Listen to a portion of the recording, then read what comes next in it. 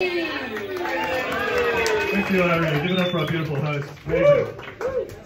So yes, I know. Hang on, guys.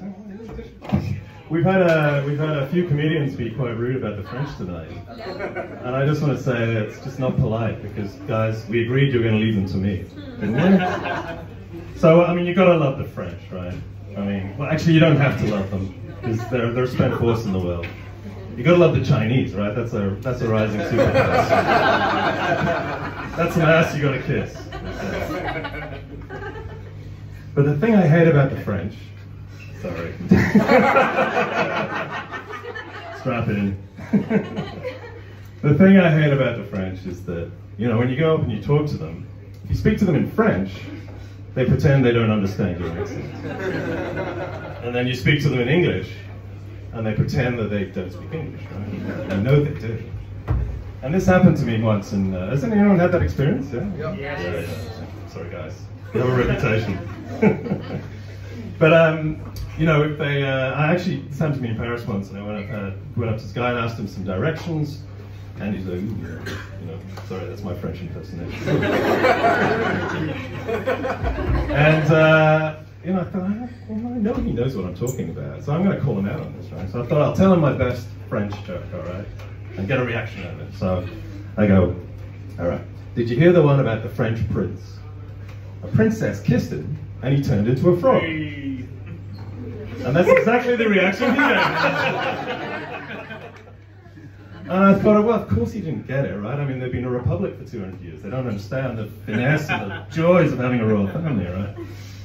And then, of course, I realized also the French have no sense of humor. So yeah, I mean, I basically thought I'd step it up a level, right? So I thought, I'm going to provoke this guy, get a reaction out of him, right? So I said, hey, monsieur, I slept with your wife, and she was a dirty slut. Sorry, that's flat shaming here going on.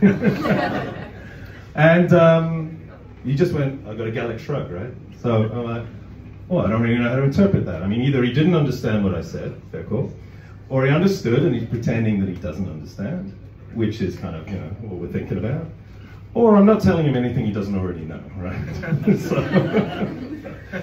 So yeah, you know, I'm no further ahead. I thought I'm going to step it up to 10. I said, you know, mon ami, I said, every French cheese smells like ass. And that's it. That really got him going, right? He stepped forward and he gave me a feeble slap across the face. He ran away and hid behind a bush, and I thought, oh, fuck, it's just like the Second World War all over again. Sorry. That's it. That's my French. I feel bad about this. I hate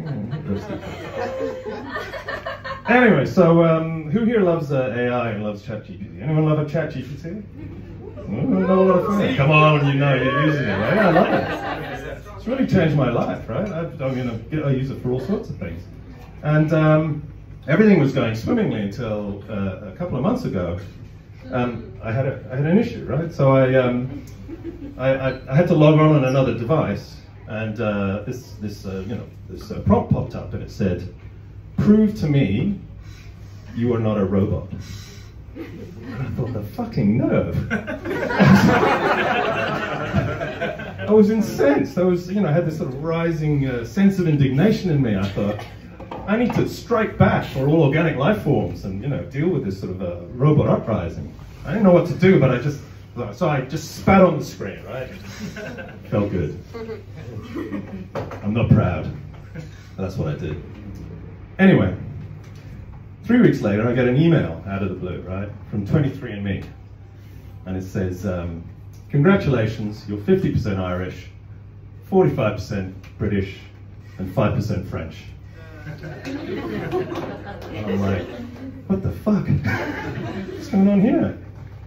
2 days later, I get another email. It says, oh, by the way, you've got a 50% chance of going bald. Your pee smells like asparagus.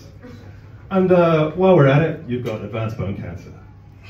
I was absolutely shocked and mortified and horrified. And can you imagine finding out that way that you're 5% French? It's a complete shock. So I thought, well, you know, after I'd come down a bit, I thought I'll make the best out of this situation. ChatGPT is an amazing tool. I'm going to dial in there, and I'm going to sort of, I wrote, you know, tell me all about the cutting-edge treatments for bone cancer. I thought this could be a good way of dealing with this sort of situation. And I got this message back that said, "Are you the guy that spat on the screen the other day?" And I was like, "Yes." And then it said, "I can give you the answer, but I'd like you to apologize first." And then it arose in me again, that sense of indignation. I'm like, "No fucking way, I'm not gonna," so I wrote in there, "Fuck you, ChatGPT." And I slammed down my laptop screen and then walked away. And I wasn't proud, but it felt good. All right?